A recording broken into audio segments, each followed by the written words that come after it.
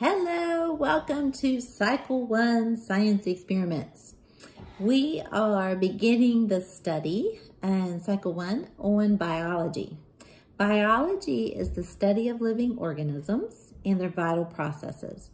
A more simple definition for our little kiddos is that biology is the study of life and living things. So a couple things each week you want to begin your science time with. One is the definition of biology. Two is the scientific method. The scientific method includes the purpose for why we're doing what we're doing, which also is the question, if you have a question, purpose or question, some background research. You want to tell the kids a little bit about what's going on, and then hypothesis. They can make an educated guess based on that background research. Then you do your procedure, which is your experiment materials, analyze the results, and then draw conclusions. So you have your purpose, research, hypothesis, procedure, analysis, and conclusion. Each week, repetition, part of that classical model, going over it will help the kids to begin to understand and learn the method that we approach science experiments with. Okay, so in the study of biology, study of living things, brought me definitely to Romans 1:20. I want to read that to you. Many of you may know this already, but it says, "For since the creation of the world, his invisible attributes are clearly seen, being understood by the things that are made, being even his eternal power and Godhead, so that they are without excuse," meaning we are without excuse for acknowledging God's presence, God's creative hand in creation and in life. And so as we study biology, these seem like very simple experiments, but when you really look at them, they can create such wonder at how God thought of all things, thought initially and continues to think about all the little details that make life keep happening, make plants keep growing, the life cycle, like that, how his hand is involved in all of that, really is beyond just a simple explanation, except that there is an intelligent, creative designer behind it all. So that is the heart of why we're doing these experiments, and you want to really pass that on to your kids. This is really cool. The little simple things we're doing and learning can create a bigger wonder of how God is at work in our world and in us. So today, the baby bean experiment. The purpose of this experiment is to learn how a baby plant grows, some different parts of a baby bean plant, and their purposes. So some background research, I would ask the kids, have you ever planted a garden? Do you know anything about how plants grow? What do they need to grow? What is a seed? Does anybody know what a seed is? And so get some background information, maybe talk to them a little bit. In the future, we will learn parts of a plant, which are leaves, stem, and roots. How are each of those parts important in how a plant grows? And then then you can, from that hypothesize, will come kind of along as we go, the questions that you'll ask. Materials for our students, each student will get a little toothpick, which will basically be their pointer, a dry bean, pinto bean, and then a soaked pinto bean. Just for technical details, it is much more helpful to make sure these have soaked overnight. It will not work if they've only soaked a few hours. They really do have to soak a long time to be soft enough to open.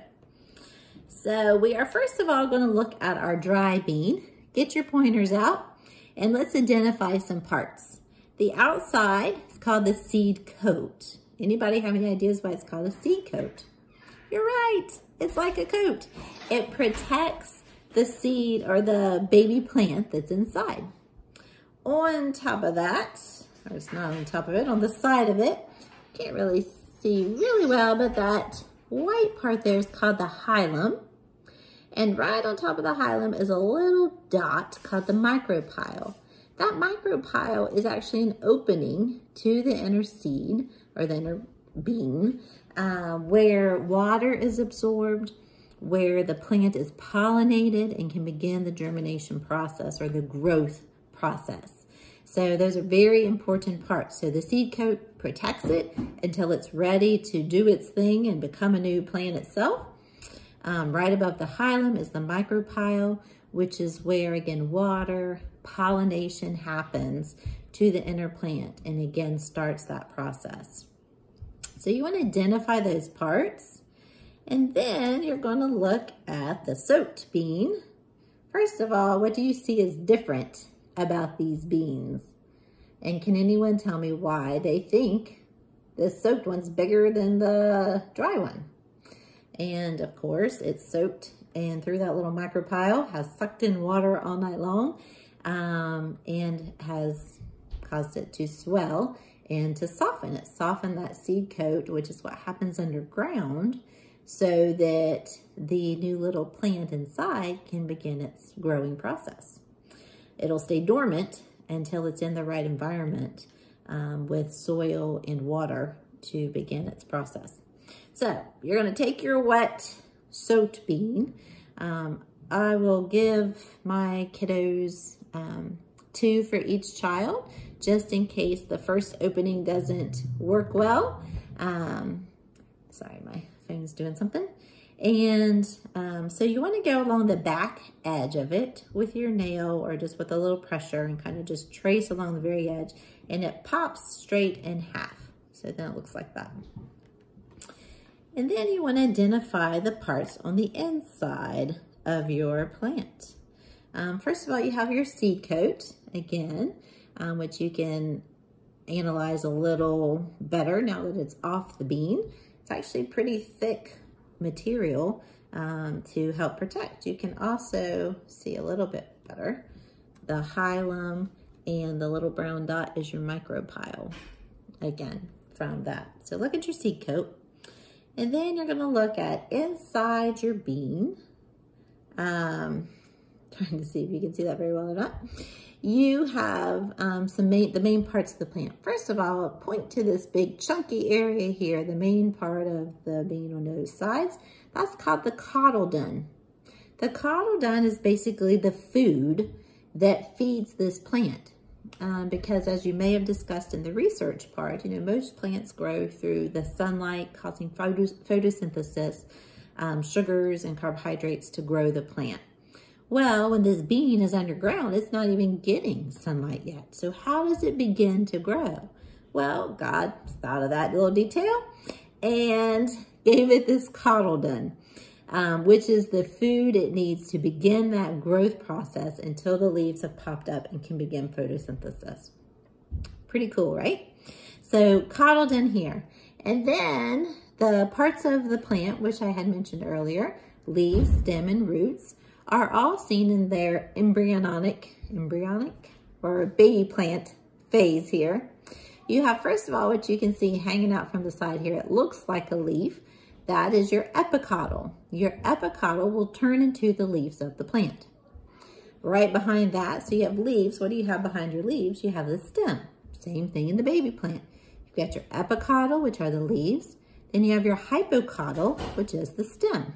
And you can't see it well here, but you can when you open it yourself. It's the other little raised area. So you've got your epicotyl, hypocotyl, and behind that, the last little thing that comes down like this is your radicle. And that is what will become roots, radical roots. So you've got your epicotyl leaves, hypocotyl stem, and then your radical roots.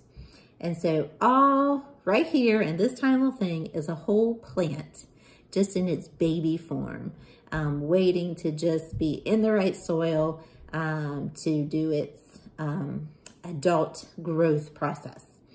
And so you want to identify those parts, talk about their purposes, create wonder in how cool it is that God created a bean to be a little seed. And this plant would then, this seed would then grow into a full bean plant, have bean pods that then have these little beans in them.